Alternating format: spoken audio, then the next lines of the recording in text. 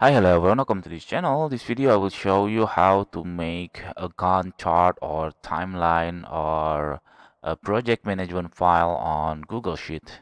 Actually, it's very easy because Google Sheet already have the templates of Gantt chart. Okay, how to doing that? You just open your Google Sheet or a Google Drive and then click File and then click New and then click Spreadsheet from Template. So I click Spreadsheet from Template.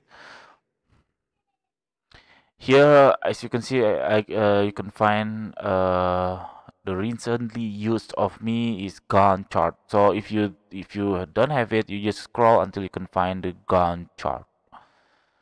Where's the Gantt chart? Here, the Gantt chart. Also, the project timeline. Actually, it's really similar. And then the project tracking is the like a table of Gantt chart and so on.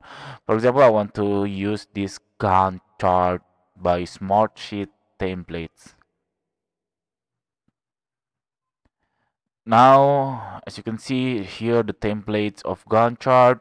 After that, you can customize of your activities of your project, like first activities or one activities. You can edit it, the main title of these activities, and then the sub activities, and so on and so on. Also, the PIC you can write down here.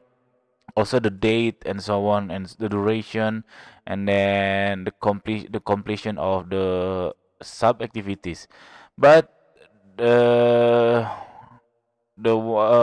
it's not really automatic, because you have to clear this coloring and then make it by your own. So I have to drag and then make it reset and turn it as a blank color cell. So you have to coloring it manually.